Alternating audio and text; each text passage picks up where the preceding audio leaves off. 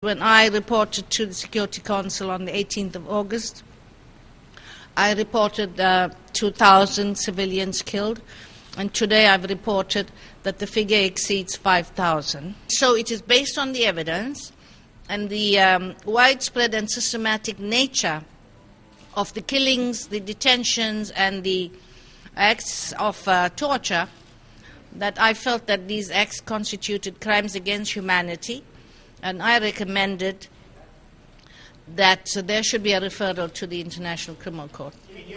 Mrs. Pillay, the High Commissioner, is not objective, is not fair, she is not genuine in all her approach in the report she presented. For all the reasons I explained, she has trespassed her mandate.